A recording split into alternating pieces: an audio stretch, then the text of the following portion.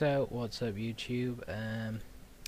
Got a quick overclocking video for you today on my AMD Phenom 2 955 processor.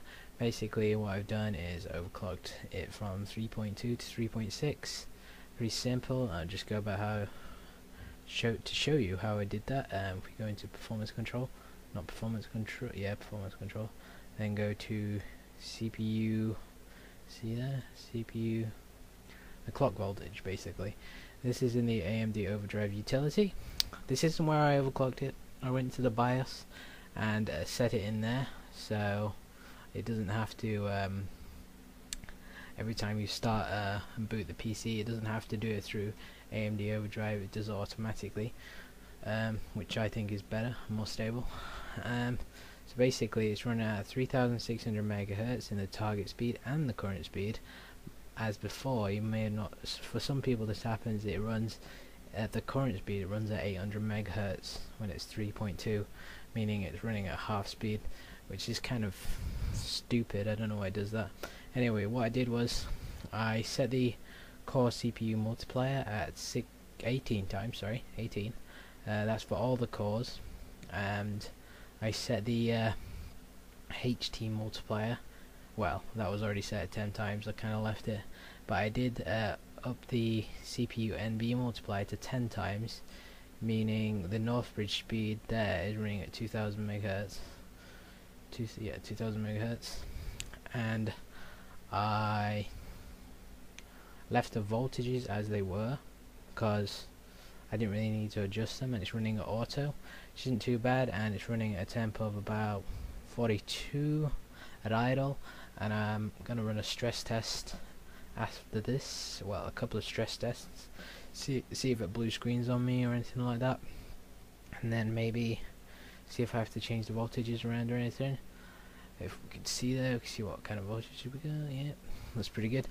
And if we go to the memory, we shall see that it's, I also overclocked this to 800. The memory clock is at 800 now, as before it was at 600 or 666, I can't remember, something like that.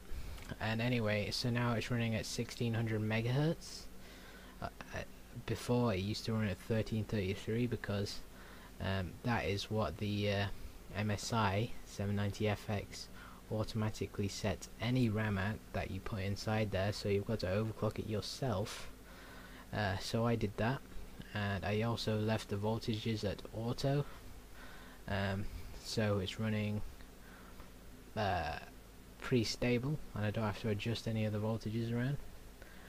Yeah, so it's not doing too bad. What's up? Yo, I'm back. Right, running the stress test now. It's been going for about 40 minutes, and let's see what temps we're getting. 51. Not too bad, not too bad. That's with, if we click on here, 100% of all the cores running at max, and it's only using 2.54 gigabytes of the 4 gigabytes I've got in there at the moment, which isn't too bad. So yeah, stress test going well. See it to blue screen. Let's check out this. 51 degrees, low 39, high 51, and it's running at 3.6 gigahertz, which is good. So yeah, that's basically the stress test running right now. Cool. Run a benchmark after this. Right. So what's up? Finished the benchmark after an hour. The benchmark, what we're in about the stability test, it's been about an hour yet, and it's running completely stable as of yet. It hasn't blue screened yet, which is good. So it's running 3.6 from 3.2, and all the voltages are set to auto, and it's at 1600 megahertz RAM. That's 4 gigs at 1600 megahertz, and it's running completely stable. Temps have gone down to can't really see it there, right there, 43, 42, and at the moment when it was at its highest at its highest it was about 52. Sorry about that, you can't really see. So yeah, it's doing pretty good. At the moment I am just quickly downloading 3D Mark 06 so I can run a quick benchmark for you, see what kind of FPS and stuff I get in the benchmark and what score I get with my overclock CPU. So yeah, I'll do that and I'll catch you after that. Okay, YouTube.